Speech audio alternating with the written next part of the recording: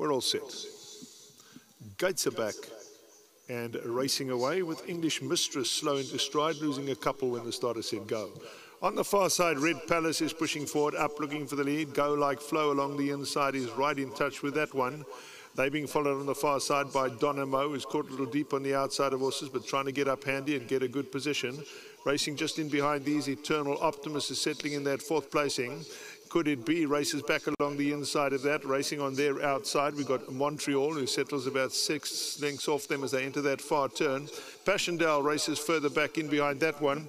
And English Mistress, who blew the start, is the back of the field, and she'd be 8 or 9 lengths off this leader. Red Palace shows the way as they go towards the 800, midway round that turn, has the lead by a length and a half to Dynamo, is racing up in second. Go Like Flow back at the fences and neck, further back racing in third. They being followed by Eternal Optimist, who's back in fourth placing and about 3.5 to 4 lengths off the leader midway round that turn. Racing just in behind that, Could It Be's along the inside. Further back to Montreal. Passchendaele gives that one about 2 lengths start, and the leader about 7 lengths as they corner and come off that false rail. Head for home with Millennium Dancer well back towards the inside and English Mistress. They're off the false rail. They threaten to the judge there. 400 metres left to go, and it's Red Palace who's out in front.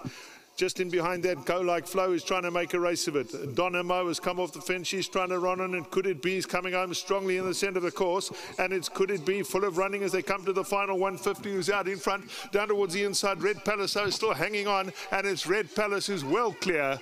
Red Palace, the battle only on for the places. Red Palace easy. In behind them, Could It Be, and tight behind that for third and fourth placing. Start to finish, the 10, Red Palace in front and clear. Could It Be trying to make a race of it, comes out the pack, but the winner wasn't stopping at any stage and stays on very well to win, and to win in runaway fashion. 10, Red Palace, comfortable. 1, Could It Be, comes out the pack, wins the race for the second placing. They were then followed across the line in a tight finish for third and fourth.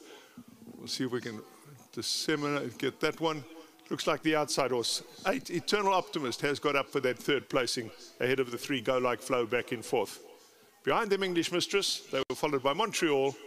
Further back to Dynamo. Passchendaele, no kind of run today. And Millennium Dancer was always struggling. Your head on view. Red Palace had cornered in front and just went further and further away from them. The battle on for the places. Could It Be in the centres coming home hard. Go Like Flow was always trying. But 10, Red Palace, too strong, runs away with race number 6.